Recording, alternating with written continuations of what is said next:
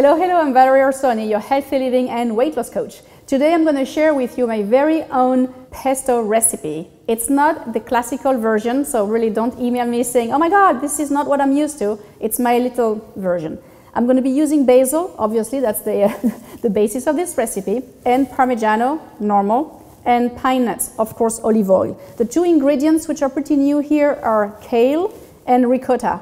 I think the mix of kale and basil and ricotta and Parmigiano makes it a little bit softer, so I hope you will enjoy the recipe as well. So we're going to get started with the basil, and you will see I will basically put a little bit of each ingredient, spin, blend, use my spatula to bring everything back in the center and blend again. It takes a bit of time and there is no precise amount of each ingredient you use. Really use what you like.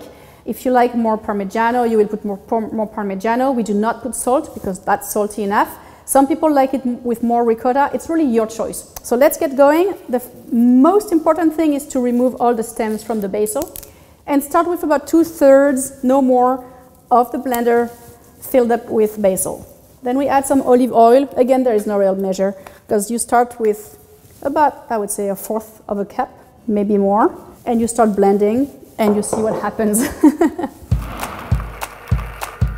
So now the first blend is done. I will put all pine nuts. I usually put about 3 to 4 tablespoons. Again, you can put more.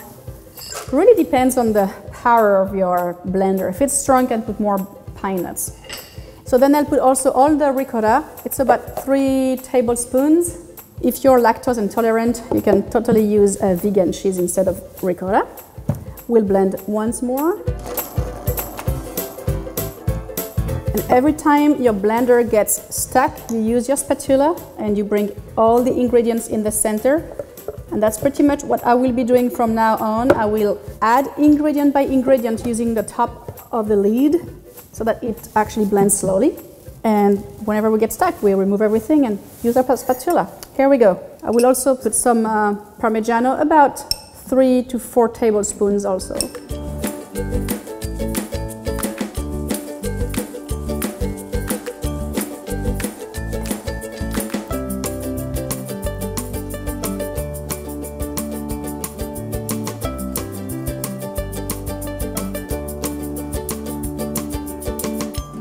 Voila, here we go. We have a nice pesto, 2 different textures. This one is more coarse, this one is more blended, your choice.